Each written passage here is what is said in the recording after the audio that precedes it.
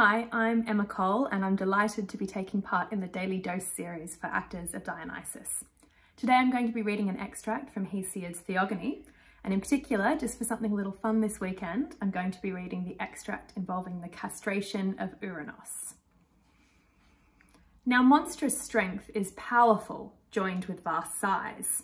For of as many sons as were born of earth and sky, they were the fiercest, and were hated by their father from the very first. As soon as any of them were born, he would hide them all, and not send them up to the light in a cave of the earth. And sky exulted over the work of mischief, while huge earth groaned from within, straitened as she was. And she devised a subtle and evil scheme.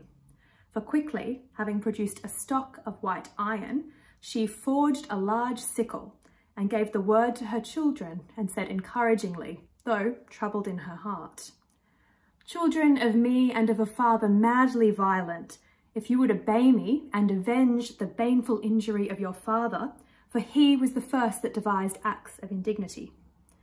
So spoke she, but fear seized on them all, nor did any of them speak, till, having gathered courage, great and wily Ouranos addressed his dear mother thus in reply: "Mother, this deed at any rate I will undertake and accomplish, since for our father of detested name I care not, for he was the first that devised acts of indignity."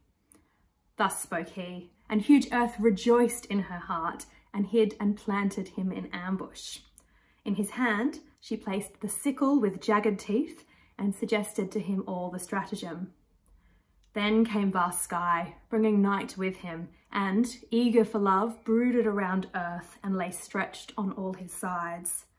But his son, from out his ambush, grasped at him with his left hand, while, in his right, he took the huge sickle, long and jagged-toothed, and hastily mowed off the genitals of his father, and threw them backwards to be carried away.